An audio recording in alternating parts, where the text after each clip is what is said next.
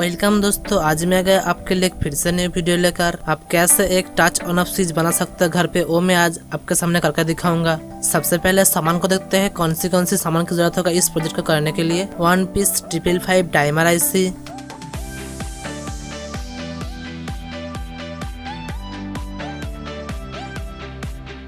3 piece 10K register, 1 piece 1K register,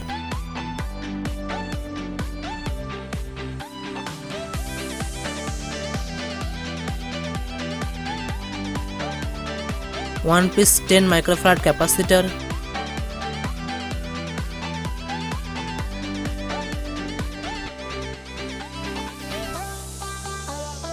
2 A2222 transistor, breadboard, some jumper wire and 1 piece LED की जरूरत होगा इस project को करने के लिए। तो चलिए आप कनेक्शन को कर लेते हैं। कनेक्शन को करने के लिए थोड़ा सा टाइम लगेगा, इसलिए वीडियो को पॉज करके कनेक्शन को करके मैं आपको दिखाता हूँ मैंने कैसे कनेक्शन को किया है। तो आप देख सकते हो कनेक्शन हो गया है कंप्लीट। मैं आपको एक बार एक्सप्लेन कर देता हूँ कैसे मैंने कनेक्शन को किया है। आईसी पिन 1 के साथ नेगेटिव को कनेक्शन करना होगा, आईसी पिन 2 एंड 6 को जम्पर करना होगा, आईसी पिन 3 के साथ एक 10K रजिस्टर को ट्रांजिस्टर की इमीटर पिन मतलब पिन 1 में कनेक्शन करना होगा, पिन 6 के साथ 2 पीस 10K रजिस्टर को कनेक्शन करना होगा। एक रजिस्टर होगा पॉजिटिव में कनेक्शन एंड दूसरे रजिस्टर को नेगेटिव में कनेक्शन करना होगा एंड पिन 8 में पॉजिटिव सप्लाई देना होगा। पिन 6 के साथ ट्रांजिस्टर की कलेक्टर पिन में मतलब पिन 3 में जम्पर करना होगा। ट्रांजिस्टर का जो बेस है वो होगा टच प्लेट, मतलब इस पिन पे टच करके आप ऑन ऑफ कर सकते हो। मैं यहाँ पे एक जम्पर वायर को इस्तेमाल किया हूँ आपको दिखाने के लिए। ट्रांजिस्टर का इमीटर पिन एंड नेगेटिव में एक 10 माइक्रोफैराड का कैपेसिटर का कनेक्शन करना होगा एंड फाइनली पिन 3 में एक रजिस्टर को इस्तेमाल करके LED को कनेक्शन करना होगा। सारी कनेक्शन का सर्किट डायग्राम आपको डिस्क्रिप्शन में मिल जाएगा, आप डिस्क्रिप्शन में जाके सर्किट डायग्राम को देख सकते हो। तो चलिए इसे आप चेक कर लेते हैं। मैंने सेम प्रोजेक्ट को मतलब सेम सर्किट को मेरा जो पावर सप्लाई है वहाँ पे इंस्टॉल किया है। अब चलिए मैं आपको दिखाता हूँ। सबसे पहले मैं एक लाइट को ऑफ कर लेती हूँ, नहीं तो FG LED volt and ammeter है ये ब्लिंकिंग करेगा। तो आप देख सकते हो मैं यहाँ पे पावर जो ऑन ऑफ स्विच है यहाँ पे सिर्फ एक वाशर को इस्तेमाल किया हूँ। इस वाशर को टच करते ही ये पावर सप्लाई ऑन या ऑफ होता है। आप देख सकते हो मैंने जैसे इसको टच कर रही हूँ पावर सप्लाई ऑन या ऑफ हो रही है। तो चलिए आप इसे चेक कर लेते हैं। आप इस सर्किट को पावर देने के लिए 5 वोल्ट टू 12 वोल्ट पावर दे सकते हो। मेरा पावर सप्लाई को मैं यहाँ पे इस्तेमाल कर रही हूँ पावर देने के लिए।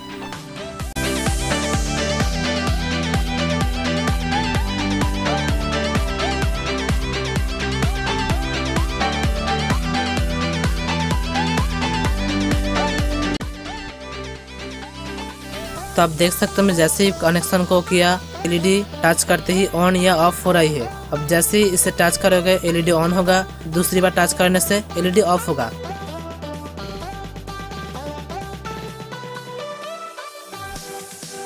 तो सर्किट एकदम सही से वर्क कर रहा है। आप इसी सर्किट को PCB पर भी बना सकते हो।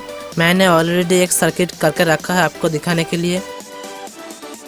तो आप देख सकते हो मैंने यहाँ पे एक ट्रायक और एक ऑप्टोकपलर को PCB पर इस्तेमाल किया हूँ इसी अप्लायंस को ऑन ऑफ करने के लिए। तो चलिए इसको टेस्ट करके देखते हैं वर्क करता है कि नहीं।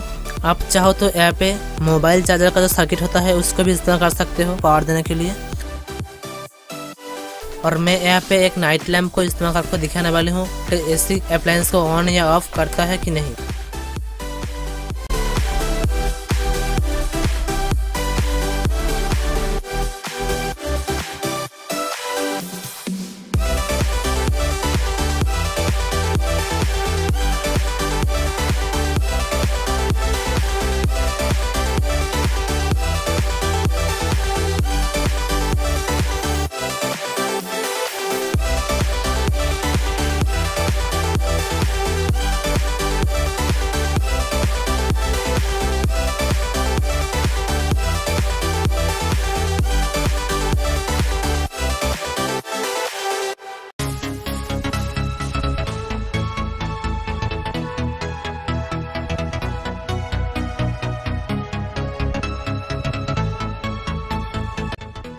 मैं यहाँ पे एक स्मॉल वॉशर को इस्तेमाल करने वाली हूँ एज ए टच प्लेट। तब देख सकते हो मैं जैसे ही पावर को एंड AC को कनेक्ट करती है मैं जैसे ऐसे टच कर रही हूँ तो नाइट लैम्प ऑन या ऑफ हो रही है, मतलब ये सर्किट सही से वर्क कर रहा है।